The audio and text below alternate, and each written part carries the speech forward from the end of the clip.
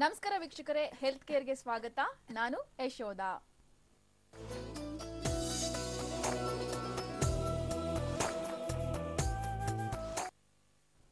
ವೀಕ್ಷಕರೇ, ಇವತ್ತಿನ health care ನಮ್ಮ ಜೊತೆ ಇದ್ದಾರೆ ನಮ್ಮ ಹೋಮಿಯೋಪತಿಯ ಡಾಕ್ಟರ್ ಆಶಾ ರಾಣಿ. ಅವರನ್ನ ಕಾರ್ಯಕ್ರಮಕ್ಕೆ ಸ್ವಾಗತಿಸೋಣ. ಮೇಡಮ್, ಕಾರ್ಯಕ್ರಮಕ್ಕೆ ಸ್ವಾಗತ. Thank you. ಮೇಡಮ್, ಇವತ್ತು ನಮಗೆ ಗ್ಯಾಸ್ಟ್ರಿಕ್ ಬಗ್ಗೆ ತಿಳಿಸ್ಕೊಡ್ತಾ ಇದ್ರೆ ತಿಳಿಸ್ಕೊಡಿ. ಈಗ ಗ್ಯಾಸ್ಟ್ರೈಟಿಸ್ ಅಂತ ಸಾಮಾನ್ಯವಾಗಿ ನಾವು ಎಷ್ಟೋ ಪೇಷಂಟ್ಸ್ ಅಲ್ಲಿ ಕಾಣ್ತಾ ಇರ್ತೀವಿ. ಅಂಡ್ ಈವನ್ ಮಕ್ಕಳಲ್ಲಿರ್ಬೋದು, ಯಾವ ಏಜ್ ಗ್ರೂಪ್ ಅಲ್ಲಾದ್ರೂ ಒಂದು ಸಾಮಾನ್ಯವಾಗಿ ಎಲ್ಲರಲ್ಲೂ ನೋಡುವಂಥದ್ದಾದ್ರೆ ಒಂದು ಗ್ಯಾಸ್ಟ್ರೈಟಿಸ್ ಪ್ರಾಬ್ಲಮ್ ಅಂತಾನೆ ಹೇಳ್ತೀವಿ. ಸೊ ಅದರಲ್ಲೂ ಗ್ಯಾಸ್ಟ್ರೈಟಿಸ್ ಅಂದ ತಕ್ಷಣಕ್ಕೆ ಕೆಲವರಿಗೆ ಡೆಫಿನೆಟ್ಲಿ ಜಾಸ್ತಿ ಇರುತ್ತೆ, ಟ್ರೀಟ್ಮೆಂಟ್ ಅವಶ್ಯಕತೆ ತುಂಬಾನೇ ಬೇಕಾಗಿರುತ್ತೆ. ಕೆಲವರಲ್ಲಿ ಈವನ್ ಜಸ್ಟ್ ಮನೆಯಲ್ಲೇ ಫುಡ್ ಹ್ಯಾಬಿಟ್ಸ್ ಚೇಂಜಸ್ ಮಾಡ್ಕೊಳ್ಳೋಂಥದ್ದು ಅಥವಾ ಕರೆಕ್ಟಾಗಿ ರೆಗ್ಯುಲರ್ ಫುಡ್ ಹ್ಯಾಬಿಟ್ಸ್ ತಗೊಳ್ಳೋಂಥದ್ದು, ಈ ಥರ ಮಾಡ್ಕೊಂಡ್ರು ಕೂಡ ಕೆಲವರಲ್ಲಿ ಗ್ಯಾಸ್ಟ್ರಿಕ್ ಪ್ರಾಬ್ಲಮ್ ಕಡಿಮೆ ಆಗುತ್ತೆ. ಬಟ್ ಯಾರಲ್ಲಿ ಟ್ರೀಟ್ಮೆಂಟ್ ಅವಶ್ಯಕತೆ ಇರುತ್ತೆ, ಈ ಗ್ಯಾಸ್ಟ್ರೈಟಿಸ್ ನಾವು ಜಸ್ಟ್ ಮನೆ ಔಷಧಿ ಮಾಡ್ಕೊಂಡ್ರೆ ಸಾಕಾ ಅಥವಾ ನಾವು ಫುಡ್ ಹ್ಯಾಬಿಟ್ಸ್ನ ಕಂಟ್ರೋಲ್ ಮಾಡ್ಕೊಂಡ್ರೆ ಸಾಕಾಗತ್ತಾ ಅಥವಾ ಅದಕ್ಕೆ ಟ್ರೀಟ್ಮೆಂಟ್ ಅವಶ್ಯಕತೆ ಇದೆಯಾ ಅನ್ನೋದು ನಾವು ತಿಳ್ಕೊಬೇಕಾಗತ್ತೆ. ಯಾಕಂದ್ರೆ ಕೆಲವರಲ್ಲಿ ನಾವು ಲೈಫ್ ಸ್ಟೈಲ್ ಚೇಂಜಸ್ ಸಾಕಂತ ಹೇಳ್ಬೋದು, ಬಟ್ ಅಕ್ಯೂಟ್ ಗ್ಯಾಸ್ಟ್ರೈಟಿಸ್ ಇದೆಯಾ, ಕ್ರಾನಿಕ್ ಗ್ಯಾಸ್ಟ್ರೈಟಿಸ್ ಇದೆಯಾ, ಫಸ್ಟ್ ಅದನ್ನು ತಿಳ್ಕೊಳ್ಬೇಕಾಗತ್ತೆ.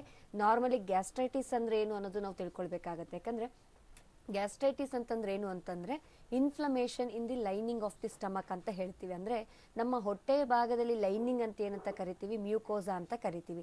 ಸೊ ಯಾವಾಗ ಈ ಮ್ಯೂಕೋಸಾದಲ್ಲಿ ಇರಿಟೇಷನ್ ಆಗಕ್ಕೆ ಸ್ಟಾರ್ಟ್ ಆಗುತ್ತೆ ಅಥವಾ ಇನ್ಫ್ಲಮೇಷನ್, ಇನ್ಫೆಕ್ಷನ್, ಉರಿಯೂತ ಆಗಕ್ಕೆ ಸ್ಟಾರ್ಟ್ ಆಗುತ್ತೆ. ಸೊ ನಮ್ಮ ಹೊಟ್ಟೆಯ ಭಾಗದ ಒಂದು ಲೈನಿಂಗ್ ಅಲ್ಲಿ ಇರಿಟೇಷನ್ ಆದಾಗ, ಇನ್ಫ್ಲಮೇಷನ್ ಆದಾಗ ಆ ಮ್ಯೂಕೋಸಾದಲ್ಲಿ ಯಾವಾಗ ಪ್ರಾಬ್ಲಮ್ ಆಗಕ್ಕೆ ಸ್ಟಾರ್ಟ್ ಆಗುತ್ತೆ, ಅಂಥವರಲ್ಲಿ ನಾವು ಗ್ಯಾಸ್ಟ್ರೈಟಿಸ್ ಪ್ರಾಬ್ಲಮ್ ಆಗ್ತಾ ಇದೆ ಅಂತ ನಾವು ಹೇಳ್ತೀವಿ.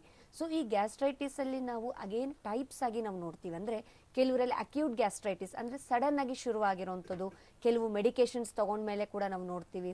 ಅಥವಾ ಮದ್ಯಪಾನ, ಆಲ್ಕೋಹಾಲ್ ತುಂಬಾ ಕನ್ಸಂಪ್ಷನ್ ಮಾಡಿರೋರಲ್ಲಿ ಸಡನ್ ಆಗಿ ಗ್ಯಾಸ್ಟ್ರೈಟಿಸ್ ಪ್ರಾಬ್ಲಮ್ನ ನಾವು ಕಾಣ್ಬೋದು. ಕೆಲವರಲ್ಲಿ ಮೆಡಿಕೇಶನ್ಸ್ ಅಂತ ತಕ್ಷಣಕ್ಕೆ ನಾನ್ ಸ್ಟಿರಾಯ್ಡಲ್ ಆಂಟಿ ಇನ್ಫ್ಲಮೇಟರಿ ಡ್ರಗ್ಸ್ ಅಂತ ಹೇಳ್ತೀವಿ, ಕೆಲವು ಪೇನ್ ಕಿಲ್ಲರ್ಸ್ ಅಂತ ಹೇಳ್ತೀವಿ, ಐಯರ್ ಆಂಟಿಬಯೋಟಿಕ್ಸ್ ಅಂತ ಹೇಳ್ತೀವಿ.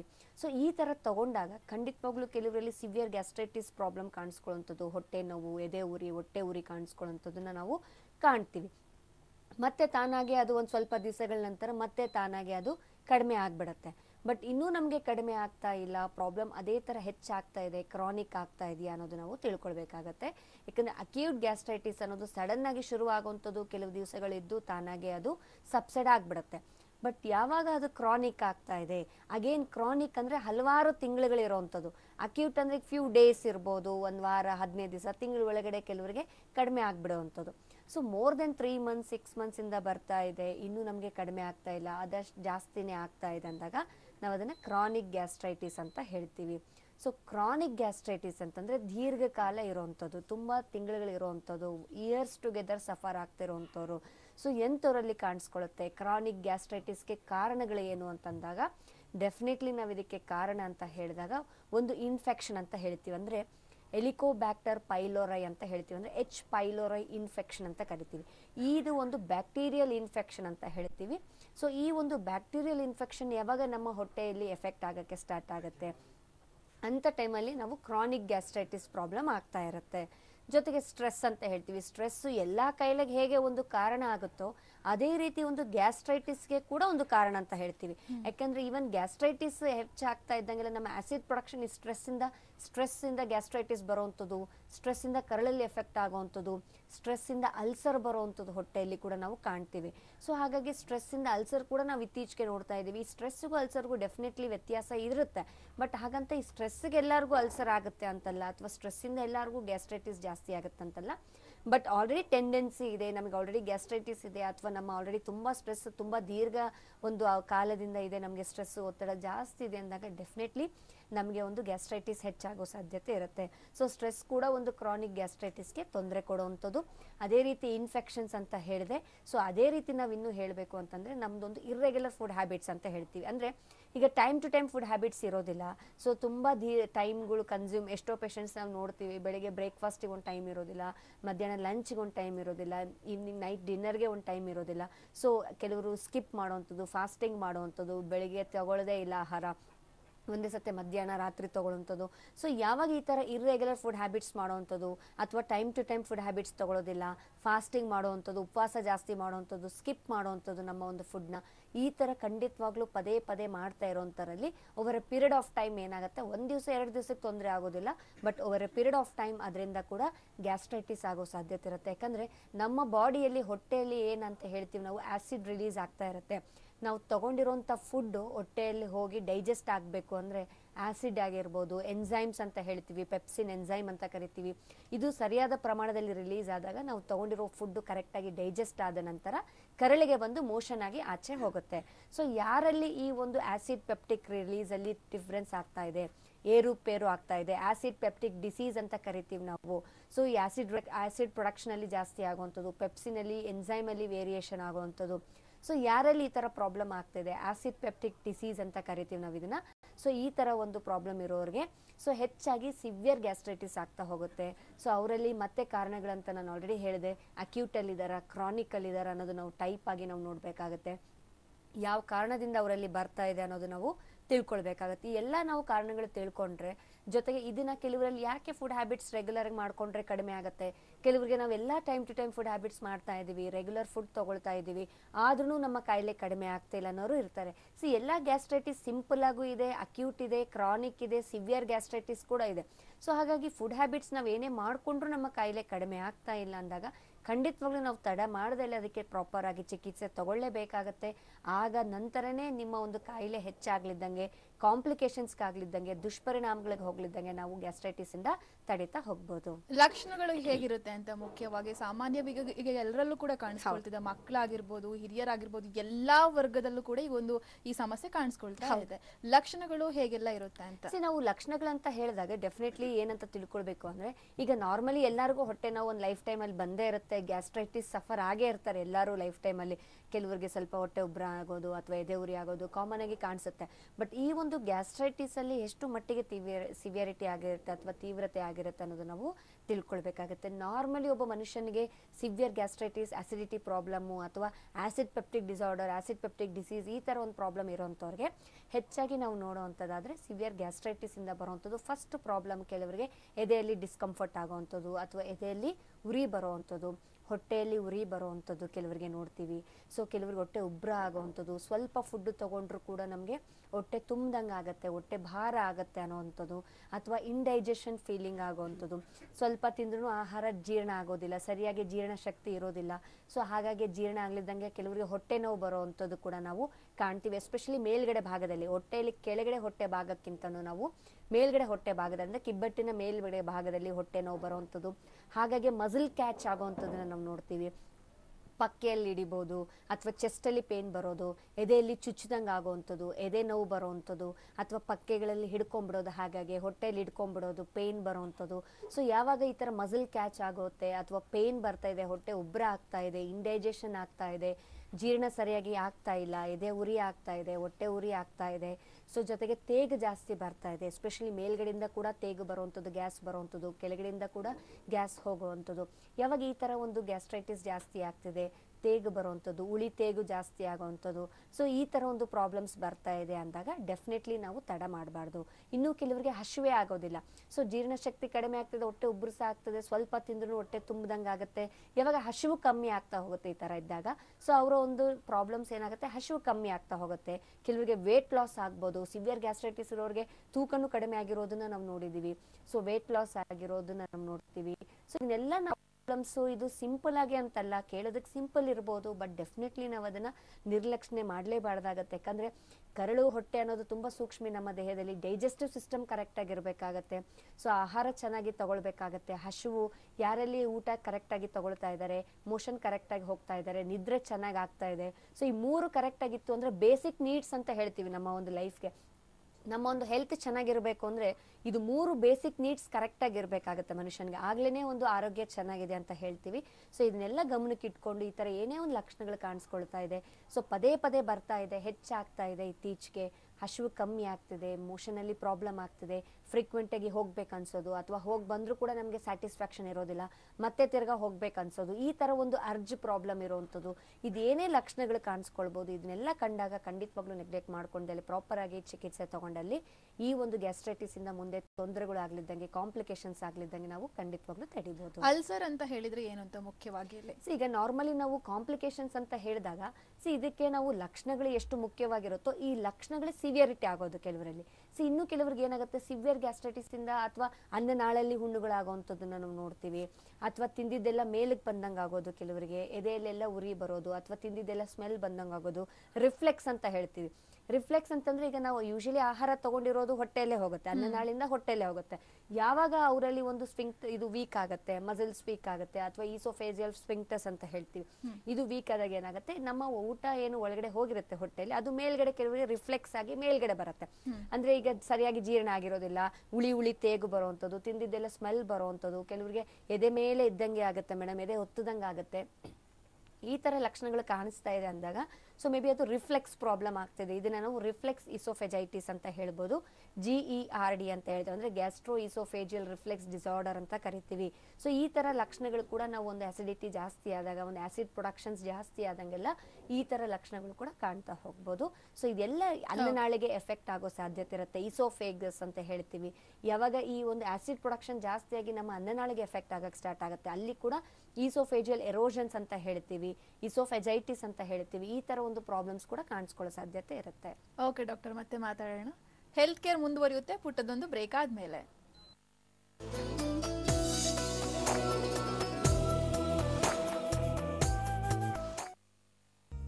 ಅಮೆಜಾನ್ ಗ್ರೇಟ್ ಇಂಡಿಯನ್ ಫೆಸ್ಟಿವಲ್ ಕೊನೆ 2 ದಿವಸ. ಈಗಲೇ ಶಾಪಿಂಗ್ ಮಾಡಿ.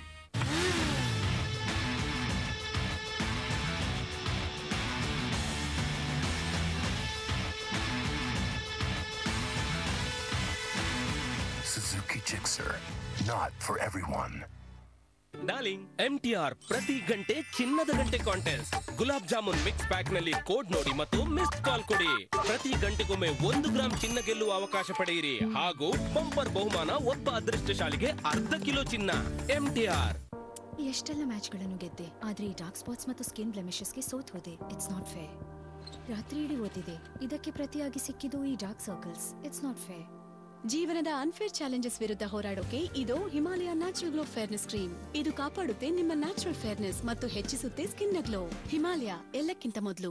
Upgrade to Suzuki Access 125cc with 64 kmpl best in class mileage and performance. A short gift with every purchase. ಹಳೆ ಟಿವಿ ಅನುಭವ ಹೇಗಿದೆ? ಉತ್ತಮವಾಗಿದೆ. ಆದ್ರೂ ಯಾಕೆ ಅಷ್ಟೊಂದು ಉತ್ತಮವಾಗಿ ಕಾಣ್ತಿಲ್ಲ? ಪ್ಯಾನಾಸೋನಿಕ್ 4K Pro ಜೊತೆಗೆ ನಿಮ್ಮ ಅನುಭವವನ್ನು ಅತ್ಯುತ್ತಮಗೊಳಿಸಿ. Panasonic. ಇನ್ನೊಬ್ಬನೇ ಒಬ್ಬ ಬ್ಯಾಲೆನ್ಸ್ ಇರೋದು. ನೀನು ಆರಾಮಾಗಿ ಸಾಯಿ. Comment tell me.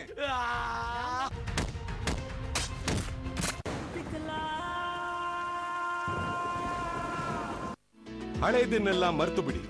ಈಗ ಎಲ್ಲೆಡೆ ಸುಪ್ರೀಂ ಸೋಲಾರ್. ನೀವು ಸುಪ್ರೀಂ ಸೋಲಾರ್ನೊಂದಿಗೆ ಬಾಂಧವ್ಯವನ್ನು ಬೆಳೆಸಿ ನಿಮ್ಮ ಜೀವನವನ್ನು supreme ಆಗಿರಿಸಿ. Supreme products from the house of supreme solar systems.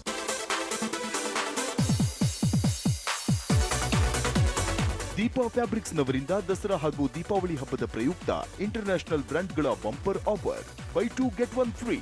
3 Lenin shirt ಪೀಸ್ಗಳು ಕೇವಲ 1400 ರೂಪಾಯಿಗಳು. 3 ರೇಮಂಡ್ ಪ್ಯಾಂಟ್ ಪೀಸ್ಗಳು ಕೇವಲ 1000 ರೂಪಾಯಿಗಳು ಮಾತ್ರ. ಹಿಂದೆ ಭೇಟಿ ಕೊಡಿ. ನಿಮ್ಮ ಚಿನ್ನವನ್ನ ನಾವು ಬಿಡಿಸಿ ಇಂದಿನ ಮಾರ್ಕೆಟ್ ಬೆಲೆಗಿಂತ ಅಧಿಕ ಬೆಲೆಗೆ ಅದನ್ನ ಖರೀದಿಸಿ ಉಳಿದ ಹಣವನ್ನ ನಿಮ್ಗೆ ಕೊಡ್ತೀವಿ. ಜೊತೆಗೆ ಒಂದು ಗೋಲ್ಡ್ ಕಾರ್ಡ್ ಕೂಡ ಕೊಡ್ತೀವಿ. ಅದನ್ನ ನೀವು ನಮ್ಮ ಬಳಿ ಚಿನ್ನಾಭರಣ ಖರೀದಿಸಲು ಬಂದಾಗ ತೋರಿಸಿ. ಮೇಕಿಂಗ್ ಅಥವಾ ವೇಸ್ಟೇಜ್ ಚಾರ್ಜಸ್ ಇರಲ್ಲ. ಈ ಕೂಡಲೇ ಅಕ್ಷಯ ಗೋಲ್ಡ್ ಕಂಪನಿಗೆ ಬನ್ನಿ.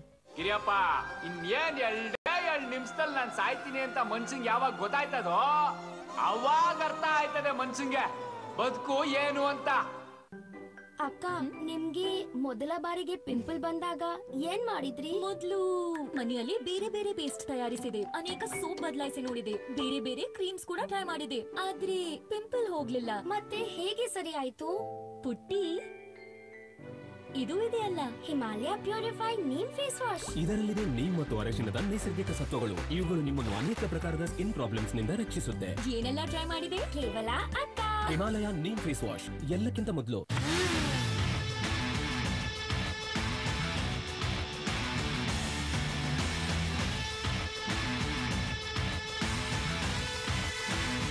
Suzuki Gixxer, not for everyone. March ಮೇಲೆ ಮೊದಲ ಹೆಜ್ಜೆ ನೀವೇ ಇಡ್ತೀರಿ captain. I hope mummy proud ಆಗ್ತಾಳೆ.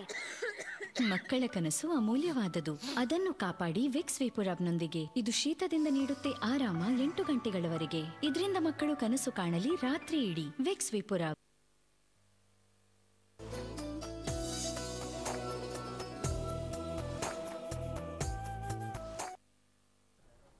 ಬ್ರೇಕ್ ಆದ್ಮೇಲೆ ಮತ್ತೆ ಸ್ವಾಗತ. ಇನ್ನು IBS ಅಂದ್ರೆ ಏನು ಅಂತ ಮುಖ್ಯವಾಗಿ ನಾವು ನಾರ್ಮಲಿ ಈಗ ಫಸ್ಟ್ ಆಫ್ ಆಲ್ ಈಗ ಕೆಲವರಿಗೆ ಎಷ್ಟೋ ಪೇಷಂಟ್ಸ್ಗೆ IBS ಅನ್ನೋದು ಇದೆಯಾ ಅನ್ನೋದು ಕೂಡ ಗೊತ್ತಿರೋದಿಲ್ಲ.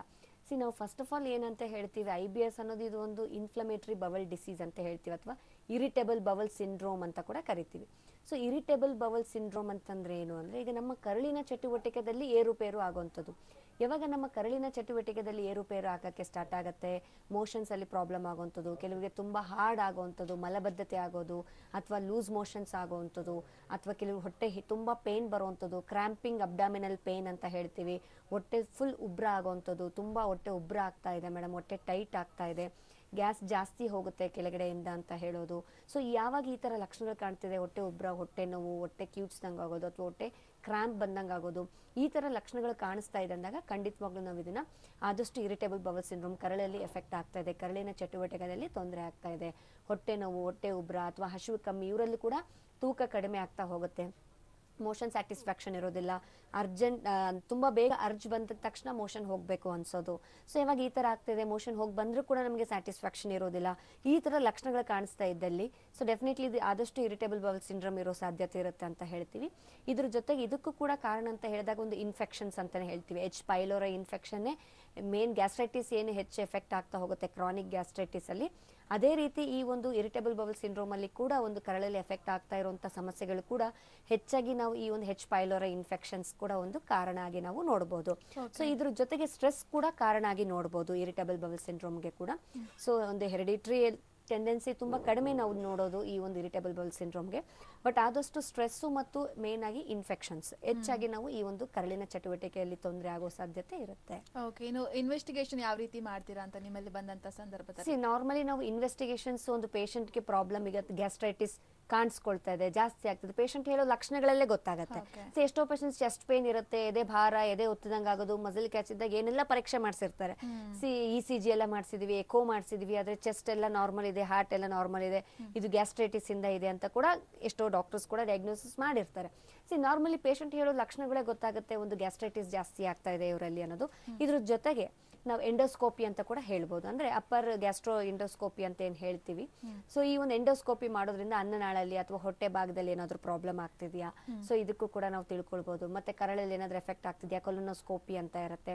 ಸೊ ಈ ತರ ಪರೀಕ್ಷೆಗಳಿಂದ ಒಳಗಡೆ ಆಗಿರುವಂತ ತೊಂದರೆ ನಮ್ಗೆ ಕಾಣ್ಕೋಬೇಕು ಅಂತಂದಾಗ ಸೊ ಅದಕ್ಕೆ ತಕ್ಕಾಗೆ ನಾವು ಪರೀಕ್ಷೆಗಳ ಎಕ್ಸಾಮಿನೇಷನ್ ಅವಶ್ಯಕತೆ ಇದ್ದಲ್ಲಿ ತಿಳಿಸಬಹುದು. ಬಟ್ ಮೇಜರ್ ಟೈಮ್ ಅಲ್ಲಿ ಏನಾಗುತ್ತೆ ಅಂದ್ರೆ ಪೇಷಂಟ್ ಹೇಳೋ ಲಕ್ಷಣಗಳಲ್ಲೇ ನಾವು ಕಂಡ್ಕೋಬಹುದು ಯಾವ ತರ ಒಂದು ಸಮಸ್ಯೆ ಇವರಲ್ಲಿ ಕಾಣಿಸ್ಕೊಳ್ತಿದೆ.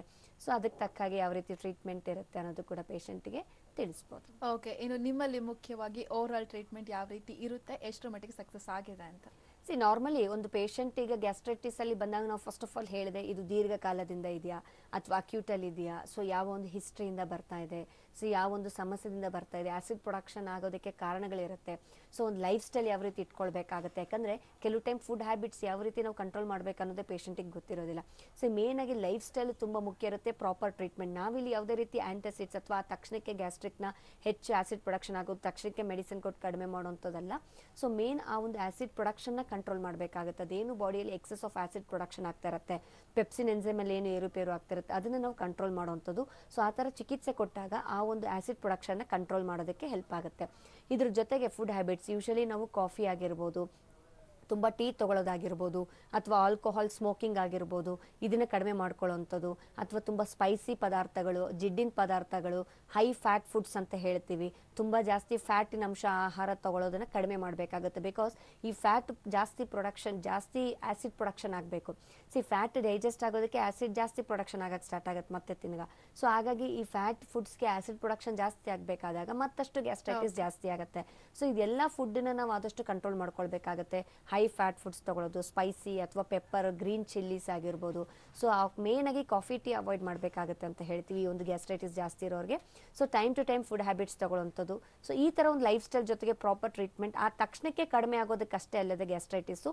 ಸೊ ನಾವು ಕೊಡುವಂಥ ಚಿಕಿತ್ಸೆ ಮೇನ್ ಆಗಿ ಅವರೊಂದು ಆಸಿಡ್ ಪ್ರೊಡಕ್ಷನ್ನ ಕಂಟ್ರೋಲ್ ಮಾಡೋದಕ್ಕೆ, ಜೊತೆಗೆ ಒಂದು ಜೀರ್ಣಶಕ್ತಿ ಹೆಚ್ಚಿಸೋದಕ್ಕೆ ಕೊಡ್ತಾ ಇರ್ತೀವಿ, ಕರಳಿನ ಚಟುವಟಿಕೆ ಇಂಪ್ರೂವ್ ಮಾಡೋದಕ್ಕೆ ಕೊಡ್ತಾ ಇರ್ತೀವಿ. ಸೊ ಇದರಿಂದ ಅವ್ರಿಗೆ ಯಾವುದೇ ರೀತಿ ಅಡ್ಡ ಪರಿಣಾಮ ಇಲ್ಲದೆ ಟ್ರೀಟ್ಮೆಂಟ್ ಅಲ್ಲೇ ಸರಿ ಆಗ್ತಾ ಹೋಗುತ್ತೆ. ಹಾಸನದಿಂದ ವಿಶ್ವನಾಥ್ ಕರೆ ಮಾಡಿದ್ದಾರೆ. ನಮಸ್ತೆ ವಿಶ್ವನಾಥ್. ನಮಸ್ತೆ ಮೇಡಮ್. ಡಾಕ್ಟರ್ ಇದ್ದಾರೆ, ಮಾತನಾಡಿ ವಿಶ್ವನಾಥ್. ಕೊಡಿ ಮೇಡಮ್. ಹಲೋ ಮೇಡಮ್ ನಮಸ್ತೆ ಮೇಡಮ್. ವಿಶ್ವನಾಥ್ ಅಂತ ಹೇಳಿ ಜಾಗಲ್ಲಿಂದ. ಹೇಳಿ ವಿಶ್ವನಾಥ್ ಅವರೇ, ಏನ್ ಸಮಸ್ಯೆ ಇದೆ? ಲೆಫ್ಟ್ ಸೈಡ್ ಎದೆ ಕೆಳಗಡೆ ಸ್ವಲ್ಪ ನೋವು ಬರುತ್ತೆ, ಪೈನ್ ಬರುತ್ತೆ ಮೇಡಮ್ ಒಂದು 4-5 ದಿವಸದಿಂದ. ಓಕೆ, ಎಲ್ಲಾದ್ರೂ ಪರೀಕ್ಷೆ ಮಾಡಿಸಿದ್ರಾ? ಇಸಿಜಿ ಮಾಡ್ತಿದ್ದು ಮೊನ್ನೆ. ಓಕೆ, ಇಸಿಜಿ ರಿಪೋರ್ಟ್ ಅಲ್ಲಿ ನಾರ್ಮಲ್ ಇದೆ ಅಂತ ಹೇಳಿದ್ರು. ಓಕೆ, ಡಾಕ್ಟರ್ ಟ್ಯಾಬ್ಲೆಟ್ಸ್ ಕೊಟ್ಟಿದ್ರು, ಮೊನ್ನೆಯಿಂದ ಸ್ವಲ್ಪ ನೋವು ಕಡಿಮೆ ಇತ್ತು. ಓಕೆ, ರಾತ್ರಿ ಸ್ವಲ್ಪ ಪೈನ್ ಕಾಣಿಸ್ಕೊಳ್ತು. ಓಕೆ, ಏನು ಪ್ರಾಬ್ಲಮ್ ಮೇಡಮ್ ಇದು? ಓಕೆ, ಸೊ ಯೂಶುವಲಿ ಈಗ ಇಸಿಜಿ ನಾರ್ಮಲ್ ಇದೆ. ನಿಮಗೆ ಬಿಪಿ ಏನಾದ್ರೂ ಇದೆಯಾ? ಮೆಡಿಸಿನ್ಸ್ ಏನಾದ್ರೂ ತಗೊಳ್ತಿದ್ದೀರಾ ಬಿಪಿಗೆ? ಇಲ್ಲ ಸರ್ ಮೇಡಮ್, ಎಲ್ಲ ನಾರ್ಮಲ್ ಇದೆ. Okay, good. ಎಷ್ಟಿದೆ ವಯಸ್ಸು ನಿಮಗೆ? 42 ವರ್ಷ ಮೇಡಮ್. ಓಕೆ, ಸಿ ಈಗ 42 ಇಯರ್ಸ್ ಅಂತ ಹೇಳ್ತಿದ್ರೆ ಒಂದು ವಾರ ಅಥವಾ 5-6 ದಿವಸದಿಂದ ನೋವು ಕಾಣಿಸ್ಕೊಳ್ತಿದೆ ಎದೆ ಕೆಳಗಡೆ ಅಂತ ಹೇಳ್ತಿದ್ರೆ ಎಡಗಡೆ ಭಾಗದಲ್ಲಿ. So when ECG is normal ಏನಂದ್ರೆ ಈಗ ಯೂಶುವಲಿ ನಿಮಗೆ ಹಾರ್ಟ್ ರಿಲೇಟೆಡ್ ಅಷ್ಟು ಮಟ್ಟಿಗೆ ಪ್ರಾಬ್ಲಮ್ ಇಲ್ಲ. ಸೊ ಬಟ್ ಇಸಿಜಿ ಒಂದೇ ಅಲ್ಲ, ಈವನ್ ಎಕೋ ಅಂತ ಕೂಡ ಹೇಳ್ತೀವಿ, ಅದು ಕೂಡ ನಿಮ್ಗೆ ಇನ್ನೂ ಡೀಟೇಲ್ ಪಿಕ್ಚರ್ ಆಫ್ ಹಾರ್ಟ್ ಗೊತ್ತಾಗುತ್ತೆ, ಫಂಕ್ಷನಿಂಗ್ ಯಾವ ರೀತಿ ಇದೆ ಅನ್ನೋದು. ಸೊ ಒಮ್ಮೆ ಬೇಕಾದ್ರೆ ಮಾಡಿಸ್ಕೊಳ್ಬೋದು. ಬಟ್ ಇಷ್ಟು ಸಡನ್ ಆನ್ಸೆಟ್ ನಿಮಗೆ 7 days ಇಂದ ಬಂದಿದೆ ಅಂದ್ರೆ ಮೇ ಬಿ ಇದು ನಾವು ಗ್ಯಾಸ್ಟ್ರೈಟಿಸ್ ಪೇನ್ ಅಂತ ಕೂಡ ಹೇಳ್ಬೋದು. ಸೊ ಗ್ಯಾಸ್ಟ್ರಿಕ್ ಪೇನ್ ಇಂದನೇ ಎದೆ ಭಾರ, ಎದೆ ಚುಚ್ಚಿದಂಗೆ ಆಗೋದು, ನೋವು ಆಗೋದು ಕೂಡ ಆಗುತ್ತೆ. ಸ್ವಲ್ಪ ಆದಷ್ಟು ಬಿಸಿನೀರು ತಗೊಳ್ಳೋಂಥದ್ದು, ಊಟ ಮಾಡಿದ ತಕ್ಷಣ ನೀವು ಮಲ್ಕೊಳ್ಳೋದು ಆ ಥರ ಎಲ್ಲ ಮಾಡಬಾರ್ದು. ಸ್ವಲ್ಪ ಓಡಾಡಬೇಕು, ಡೈಜೆಷನ್ ಆಗಬೇಕಾಗತ್ತೆ. ಸ್ವಲ್ಪ ವಾಕ್ ಮಾಡೋದಂಥದ್ದು ಅಥವಾ ಊಟ ಮಾಡಿದ ನಂತರ ಸ್ವಲ್ಪ ಆದ್ಮೇಲೆ ಸ್ವಲ್ಪ ಬಿಸಿನೀರು ತಗೊಳ್ಳೋಂಥದ್ದು, ರೆಗ್ಯುಲರ್ ಫುಡ್ ಹ್ಯಾಬಿಟ್ಸ್ ತಗೊಳ್ಳೋಂಥದ್ದು, ಸ್ವಲ್ಪ ವಾಕ್ ಮಾಡಿ ಮಲಗುವಂಥದ್ದು, ಈ ಥರ ಮಾಡ್ತಾ ಬನ್ನಿ. ಅಲ್ಲಿಗೂ ನಿಮ್ಮ ಪೇನ್ ಅದೇ ರೀತಿ ಬರ್ತಾ ಇದೆ ಅಂದರೆ ಡೆಫಿನೆಟ್ಲಿ ಅದಕ್ಕೆ ಪ್ರಾಪರ್ ಚಿಕಿತ್ಸೆ ತಗೊಳ್ಬೇಕಾಗುತ್ತೆ ಗ್ಯಾಸ್ಟ್ರೈಟಿಸ್. ಸೊ ಇದು ಹೊರತು ನಿಮಗೆ ಒಂದು ವೇಳೆ ಇನ್ನೂ ಏನೂ ಪ್ರಾಬ್ಲಮ್ ಇಲ್ಲ, ಬಿ ಪಿ ಇಲ್ಲ, ಇಸಿಜಿ ಎಲ್ಲ ನಾರ್ಮಲ್ ಇದೆ ಅಂದರೆ ತೊಂದರೆ ಇಲ್ಲ. ಸೊ ಅಲ್ಲಿಗೂ ನಿಮ್ಮ ಗ್ಯಾಸ್ಟ್ರೈಟಿಸ್ ಪ್ರಾಬ್ಲಮ್ ಕಡಿಮೆ ಆಗ್ತಿಲ್ಲ ಅಂದರೆ ಲಾಸ್ಟ್ಗೆ ಆಸ್ ಅಲ್ಟಿಮೇಟ್ಲಿ ಆಪ್ಷನ್ ಬೇಕಾದರೆ ನಿಮಗೆ ಎಕೋ ಅಂತ ಇರುತ್ತೆ, ಅದು ಕೂಡ ಒಂದು ಹಾರ್ಟ್ ಫಂಕ್ಷನಿಂಗ್ ಹೇಗಿದೆ ಅನ್ನೋದು ಗೊತ್ತಾಗುತ್ತೆ. ಬಟ್ ಇಸಿಜಿ ನಾರ್ಮಲ್ ಬಂದಿದೆ, ಬಿ ಪಿ ಇಲ್ಲ ಅಂದರೆ ಯಾವುದೇ ರೀತಿ ಎದುರುಕೊಳ್ಳೋ ಅವಶ್ಯಕತೆ ಇಲ್ಲ. ಸೊ ಇದು ಗ್ಯಾಸ್ಟ್ರಿಕ್ ಪೇನ್ ಇರೋ ಸಾಧ್ಯತೆ ಇರುತ್ತೆ, ಅದಕ್ಕೆ ಟ್ರೀಟ್ಮೆಂಟ್ ನಮ್ಮಲ್ಲಿ ಇರುತ್ತೆ.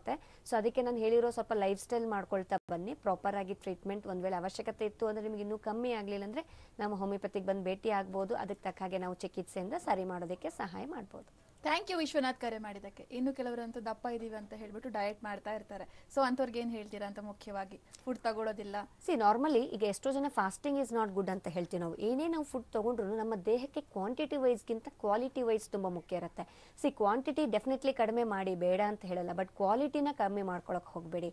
So at least we need proteins, ಬಾಡಿಗೆ ಪ್ರೋಟೀನ್ಸ್ ಬೇಕು, ಕಾರ್ಬೋಹೈಡ್ರೇಟ್ಸ್ ಬೇಕು, ಫ್ಯಾಟ್ ಬೇಕು, ನ್ಯೂಟ್ರಿಷನ್ ಬೇಕು, ಪ್ರತಿಯೊಂದು ಬೇಕು ಬಾಡಿಗೆ. ಸೊ ಯಾವುದೂ ಕಮ್ಮಿ ಆದ್ರೂ, ಕೊರತೆ ಆದ್ರೂ ಪ್ರಾಬ್ಲಮ್ ಬಂದೇ ಬರುತ್ತೆ. ಹಾಗಂತ ನಾವು ಫುಡ್ಡೇ ಕಂಪ್ಲೀಟ್ ಬಿಟ್ಬಿಡೋದ್ರಲ್ಲಿ ಖಂಡಿತ ಅರ್ಥ ಇಲ್ಲ. What ever you eat, oil ಕಮ್ಮಿ ಮಾಡ್ಕೊಳ್ಬೋದು, ಸ್ಪೈಸಿ ಕಮ್ಮಿ ಮಾಡ್ಕೊಳ್ಬೋದು. ಸೊ ಈ ಥರ ಸ್ವಲ್ಪ ಫುಡ್ ಹ್ಯಾಬಿಟ್ಸ್ ಕಮ್ಮಿ ಮಾಡ್ಕೊಂಡು ನೀವು ಕ್ವಾಂಟಿಟಿಗಿಂತ ಕ್ವಾಲಿಟಿ ಹೆಚ್ಚು prefer ಮಾಡೋವಂಥದ್ದು. So time to time regular foods at least ತಗೊಳ್ಬೇಕು, ಫಾಸ್ಟಿಂಗ್ ಮಾಡೋದು ಬೇಡ. ಸೊ ಈ ಥರ ಪ್ರಾಬ್ಲಮ್ ಇರೋರಿಗೆ ರೆಗ್ಯುಲರ್ ಫುಡ್ ಹ್ಯಾಬಿಟ್ಸ್ ತಗೊಂಡು ಕಂಟ್ರೋಲ್ ಮಾಡ್ಕೊಂಡ್ರೆ ಒಳ್ಳೇದು. ಓಕೆ, ಕಾಲರ್ ಒಬ್ರು ರೆಡಿ ಇದ್ದಾರೆ. ಲತಾ ಅಂತ ಮಂಗಳೂರಿನಿಂದ ಕರೆ ಮಾಡಿದ್ರೆ. ನಮಸ್ತೆ ಲತಾ. ನಮಸ್ತೆ. ಡಾಕ್ಟರ್ ಇದ್ದಾರೆ, ಮಾತನಾಡಿ ಲತಾ, ಪ್ರಶ್ನೆಗಳನ್ನ ಕೇಳಿ. Okay ma'am. Hello hello doctor, ನಮಸ್ತೆ. ನಮಸ್ತೆ ಮಾ, ಹೇಳಿ ಲತಾ ಅವರೇ. ನನ್ನ ಹೆಸರು ಲತಾ ಅಂತ. ನನ್ಗೆ ಎಂತ ಪ್ರಾಬ್ಲಮ್ ಗೊತ್ತಾ, ನನ್ಗೆ ಅಂದ್ರೆ ಇಲ್ಲಿ ನುಂಗುವಾಗ. ಹೇಳಿ ಮಾ. ಹಲೋ ಹೇಳಿ. ನುಂಗುವಾಗ ನನ್ಗೆ ಸ್ಟ್ರಕ್ ಆದಾಗೆ ಆಗುದು, ಅಂದ್ರೆ ಉರಿ ಬಂದಾಗೆ ಆಗ್ತದೆ. ಎದೆ ಭಾಗದಲ್ಲಿನ ಗಂಟ್ಲದಲ್ಲಿನಮ್ಮ? ಹೌದು, ಗಂಟ್ಲಲ್ಲಿ ಉರಿ ಬಂದಾಗೆ ಆಗುದು. ಮತ್ತೆ ನನ್ಗೆ ಎಂತದ್ದು ತಿಂದದ್ದು ಸಹ ಹಿಂದೆ ಬಂದಾಗೆ ಆಗುತ್ತೆ. ಓಕೆ ಮಾ. ಸೊ ತಿಂದಿದ್ದೆಲ್ಲ ಮೇಲ್ಗಡೆ ಬಂದಂಗ ಆಗುತ್ತೆ, ಎದೆ ಭಾರದಲ್ಲಿ, ಎದೆಯಲ್ಲಿ ಒತ್ತದಂಗ ಆಗತ್ತಮ್ಮ, ಗಂಟ್ಲದಲ್ಲೇ ಸಿಕ್ಕೊಂಡಂಗ ಆಗತ್ತಾ? ಏನಾದ್ರು ಟೆಸ್ಟ್ ಮಾಡ್ಸಿದ್ರಮ್ಮ? ಇದು ಯಾವಾಗಿಂದ ಇದೆ ಈ ತರ? ಅದು 1 ತಿಂಗಳಾಯ್ತು ಟೆಸ್ಟ್ ಮಾಡ್ತಿದೆ, ಆದ್ರೂ ಅದು ನಂಗೆ ಗುಣ ಆಗ್ಲಿಲ್ಲ. ಏನ್ ಟೆಸ್ಟ್ ಮಾಡ್ಸಿದ್ರಿಮ್ಮ? ಅಂದ್ರೆ ಗ್ಯಾಸ್ಟ್ರಿಕ್ ಅಂತ ಹೇಳಿದ್ರು, ಗ್ಯಾಸ್ಟ್ರಿಕ್ ಇದ್ದು ಟ್ಯಾಬ್ಲೆಟ್ ಕೊಡ್ತಾ ಇದ್ರು ನನ್ಗೆ ಡಾಕ್ಟರ್. ಕಡಿಮೆ ಇನ್ನೂ ಆಗಿಲ್ಲ? ಕಡಿಮೆ ಇಲ್ಲ, ನಾನು ಫುಡ್ ಇದ್ ಮಾಡ್ತಾ ಇದ್ದೇನೆ, ಅವ್ರು ಹೇಳಿದ ಹಾಗೆ ಫುಡ್ ತಗೊಳ್ತಾ ಇದ್ದೇನೆ, ಕಡಿಮೆ ಆಗಿಲ್ಲ. ಓಕೆ ಮಾ, ಯಾಕಂದ್ರೆ ಕೆಲವು ಟೈಮ್ ಅದನ್ನೇ ಹೇಳಿದ್ನಲ್ಲಮ್ಮ, ಕೆಲವರಿಗೆ ತಿಂದಿದ ಮೇಲೆ ಬಂದಂಗ ಆಗೋದು, ಎದೆ ಭಾರದಲ್ಲಿ ಒತ್ತದಂಗ ಆಗೋದು, ಅಲ್ಲೇ ಸ್ಟ್ರಕ್ ಆದಂಗ ಆಗೋದು, ಇದೆಲ್ಲ ಮೇ ಬಿ ಅದು ಅನ್ನನಾಳಲ್ಲಿ ಏನಾದ್ರೂ ಪ್ರಾಬ್ಲಮ್ಸ್ ಇದ್ರೆ ಅಥವಾ ರಿಫ್ಲೆಕ್ಸ್ ಆಗ್ತಾ ಇದೆ ಅಂತಂದಾಗ, ರಿಫ್ಲೆಕ್ಸ್ ಇಸೋಫೆಜೈಟಿಸ್ ಅಂತ ಹೇಳ್ತೀವಿ, ಈ ತರ ಏನಾದ್ರೂ ಪ್ರಾಬ್ಲಮ್ ಆಗ್ತಾ ಇದ್ದಾಗ ನಿಮ್ಗೆ ಈ ತರ ಲಕ್ಷಣ ಕಾಣ್ಬೋದು. ಸೊ ಇದು ಇನ್ನೂ ಸಡನ್ ಆಗಿ ಕಡಿಮೆ ಆಗುವಂಥದ್ದಲ್ಲ, ಟೈಮ್ ತಗೊಳುತ್ತೆ ಅಮ್ಮ ಕೆಲವರಿಗೆ. ಸೊ ಆದಷ್ಟು ನೀವು ತಿಂದಿದ ತಕ್ಷಣ ನೀವು at least all of A sudden ಒಮ್ಮೆಲೆ ಜಾಸ್ತಿ ಫುಡ್ ತಗೊಳ್ಳೋದಕ್ಕಿಂತನೂ ಸ್ವಲ್ಪ ಸ್ವಲ್ಪ ಫುಡ್ಡೇ ನೀವು ಫ್ರೀಕ್ವೆಂಟ್ ಆಗಿ ತಗೊಳ್ಬೋದು, ಆ ತರ ಮಾಡ್ಬೋದು. ಜಾಸ್ತಿ ನೀವು ಏನೇ ತೊಗೊಂಡ್ರು ಅಗದ್ಬಿಟ್ಟು ಚೆನ್ನಾಗಿ ನೀವು ತಿನ್ಬೇಕಾಗತ್ತೆಮ್ಮ. ಸೊ ಈ ಥರ ಒಂದು ಸ್ವಲ್ಪ ಮಾಡ್ಕೊಳ್ತಾ ಹೋಗಿ. ಸೊ ಅಲ್ಲಿಗೂ ನಿಮಗೆ ಸ್ವಲ್ಪ ಊಟ ಮಾಡಿ ಒಂದು ಸ್ವಲ್ಪ ತಾದ ನಂತರ ಏನು ಮಾಡ್ಬೋದು, ಸ್ವಲ್ಪ ಬಿಸಿ ನೀರು ಕೂಡ ಕುಡಿಬೋದು. ಸೊ ದಟ್ ಅದು ಕೂಡ ನಿಮ್ಗೆ ಸ್ವಲ್ಪ ರಿಲೀಫ್ ಆಗ್ಬೋದು. ಬಟ್ ಇದೇನೇ ಮಾಡಿದ್ರು ನಿಮ್ಗೆ ಇನ್ನೂ ಕಂಟ್ರೋಲ್ ಆಗ್ಬೋದೇ ಹೊರತು, ಸೊ ಅದಕ್ಕೆ ಪ್ರಾಬ್ಲಮ್ ಯಾಕೆ ಈ ಥರ ನಿಮಗೆ ಗ್ಯಾಸ್ಟ್ರೈಟಿಸ್ ಜಾಸ್ತಿ ಆಗ್ತಿದೆ, ಯಾಕೆ ಅದು ರಿಫ್ಲೆಕ್ಸ್ ಮೇಲೆ ಆಗ್ತಿದೆ, ಯಾಕೆ ಎದೆದಲ್ಲೇ ಒತ್ತದಂಗೆ ಆಗೋದು, ಸ್ಟ್ರಕ್ ಆಗೋದಾಗ್ತಿದೆ, ಇದಕ್ಕೆ ಪ್ರಾಪರ್ ಟ್ರೀಟ್ಮೆಂಟ್ ಕೂಡ ಅವಶ್ಯಕತೆ ಇರುತ್ತಮ್ಮ. ಸೊ ಅದಕ್ಕೆ ನಾವು ಟ್ರೀಟ್ಮೆಂಟ್ ಕೂಡ ಕೊಡ್ತಾ ಹೋಗ್ತೀವಿ. ಸೊ ಅದರಿಂದ ನಿಮ್ಮ ಪ್ರಾಬ್ಲಮ್ ಕೂಡ ಕಡಿಮೆ ಆಗುತ್ತೆಮ್ಮ. ಥ್ಯಾಂಕ್ ಯು ಲತಾ ಕರೆ ಮಾಡಿದ್ದಕ್ಕೆ. ಓಕೆ ಡಾಕ್ಟರ್, ಇಷ್ಟೊತ್ತು ಸಾಕಷ್ಟು ಮಾಹಿತಿಯನ್ನು ಕೊಟ್ಟರೆ ಧನ್ಯವಾದ. Thank you. ವೀಕ್ಷಕರೇ, ಇದು ಇವತ್ತಿನ ಹೆಲ್ತ್ ಕೇರ್ BTV, ಇದು ಭರವಸೆಯ ಬೆಳಕು.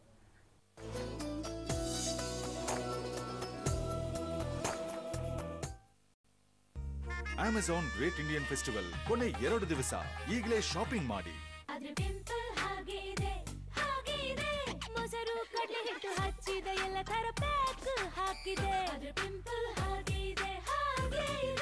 ಈ ಹೋಮ್ ಮೇಡ್ ವಿಧಾನ ಬಿಡಿ, ಟ್ರೈ ಮಾಡಿ Himalaya purify neem face pack. ಇದು ತ್ವಚೆಯನ್ನು ಆಳದಿಂದ ಕ್ಲೀನ್ ಮಾಡುತ್ತೆ, ನೀಡುತ್ತೆ pimple free pure skin. Himalaya ಎಲ್ಲಕ್ಕಿಂತ ಮೊದಲು. ಮೇಲಿಂದ ಕಟ್ ಮಿಸ್, ಮೂಲೆಯಿಂದ ಫ್ಲೀಕ್ ಮತ್ತೆ ಮಿಸ್, ಸ್ವಚ್ಛತೆಯ ಸ್ಕೋರ್ ಪ್ರತಿ ಸಲ 0. ಸ್ವಚ್ಛತೆಯ ಸ್ಕೋರ್ ಬದಲಾಯಿಸಲು ಬೇಕು ಕೋಲ್ಗೇಟ್ ಸೂಪರ್ ಫ್ಲೆಕ್ಸಿ. ಹೇಗೆ? ಯಾವ ರೀತಿ ಫ್ಲೆಕ್ಸಿಬಲ್ ರಿಸ್ಟ್ ನಿಂದ ಬೌಲರ್ಸ್ ನ ಬೆಂಡೆತ್ತುತ್ತೀರೋ ಹಾಗೆ ಇದರ ಫ್ಲೆಕ್ಸಿಬಲ್ ಕುತ್ತಿಗೆ ಬಾಯಿಯ ಕಠಿಣ ಮೂಲೆಗಳಿಗೆ ತಲುಪಿ ಇಡೀ ಬಾಯಿಯನ್ನು ಸ್ವಚ್ಛಗೊಳಿಸುತ್ತೆ. ಕೋಲ್ಗೇಟ್ ಸೂಪರ್ ಫ್ಲೆಕ್ಸಿ ಡೆಂಟಿಸ್ಟರು ಬಳಸುವ ಮತ್ತು ಶಿಫಾರಸು ಮಾಡುವ ನಂಬರ್ 1 ಬ್ರ್ಯಾಂಡ್.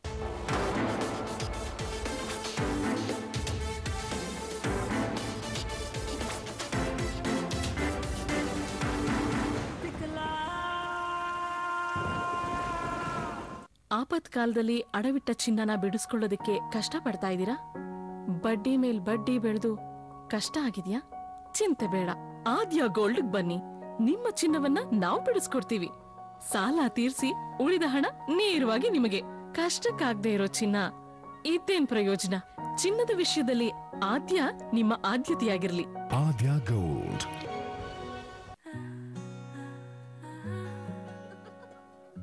ಒಂದು ಸಾಫ್ಟ್ ಟಚ್ ಬಹಳಷ್ಟು ಹೇಳುತ್ತೆ.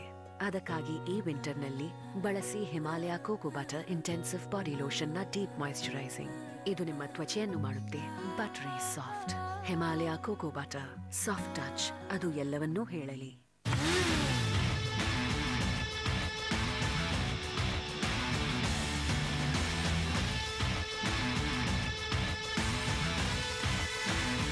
Suzuki Gixxer, not for everyone. Solar company ಸುಮಾರಿದೆ, ಆದ್ರೆ ನಾನ್ ಮಾತ್ರ ಸುಪ್ರೀಂ ಸೋಲಾರ್ ನೇ ಸಜೆಸ್ಟ್ ಮಾಡ್ತೀನಿ. ಯಾಕಂದ್ರೆ ಕಂಪ್ಯೂಟರೈಸ್ಡ್ ಪಂಚಿಂಗ್ ಮಷೀನ್, ನಾನ್ welding technology, tank leakage testing facility, best ಕ್ವಾಲಿಟಿಗಾಗಿ ಪ್ರತಿಯೊಂದು ಪೀಸ್ ಅನ್ನು ಬಾಸೇ ಚೆಕ್ ಮಾಡ್ತಾರೆ. From the house of Supreme Solar Systems.